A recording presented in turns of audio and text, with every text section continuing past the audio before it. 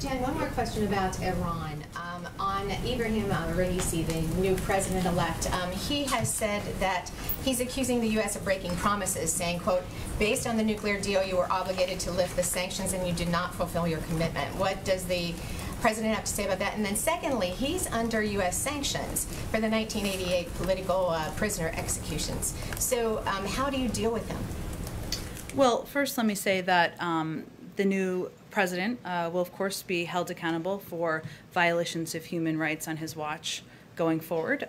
We strongly urge the Iranian government, regardless of who is in power, to release political prisoners, improve respect for human rights and fundamental freedoms for all Iranians.